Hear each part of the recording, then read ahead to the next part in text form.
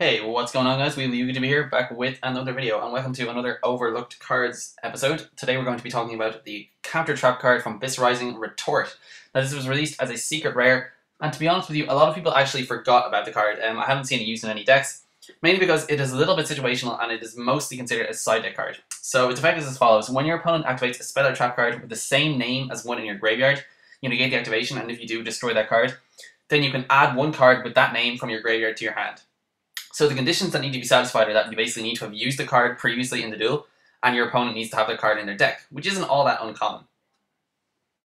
So when you actually come up with the cards that this could be used with, there are actually a lot. So you have Mystical Space Typhoon, staple spells like Monster Reborn, Dark Hole, and Heavy Storm, staple traps, well, depends on the player, Solemn Warning, Bottomless Trap Hole, Dimensional Prison, Compulsory Evacuation Device, and then of course you have archetype-specific spells and traps such as Reinforcement of the Army, or Emergency Call, or Miracle Fusion for the likes of warrior-based decks or hero decks, Charge of the Light Brigade, Searcher spells, Salvage in the likes of Mermails and Atlanteans, and Agents. Well, I'm not really too sure what common spells and traps that they would run, probably not that many. But you know, you could definitely think of a lot of examples of cards, especially if you draw this late game. I feel that's when it's really going to be the most effective.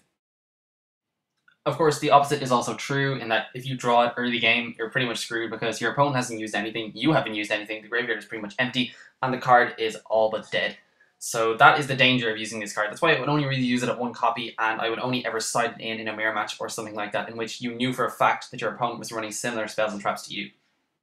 One of the dangers of using this card that I have just thought of is that it could make you a little bit trigger happy with regard to the traps that you use. So you might want to start using up your traps really quickly so that you have a lot of spells and traps in your graveyard, and that if your opponent activates any of them, you get a free negation. But the problem is that you can't just throw away your traps like they're nothing. You need to use them at the right time, you need to play the game the way you normally play it, without thinking about your face down retort. So the thing I would say about this card is that, as I said, drawing a late game is amazing simply because you're going to have more stuff in your graveyard that you use at a natural time, at a time that you felt was right.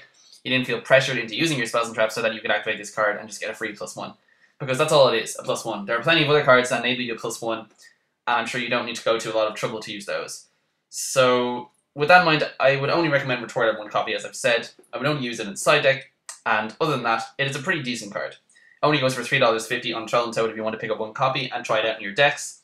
But anyway guys, that is it for the video. Thank you so much for watching. Be sure to comment, rate, and subscribe, and I am signing out. Peace guys.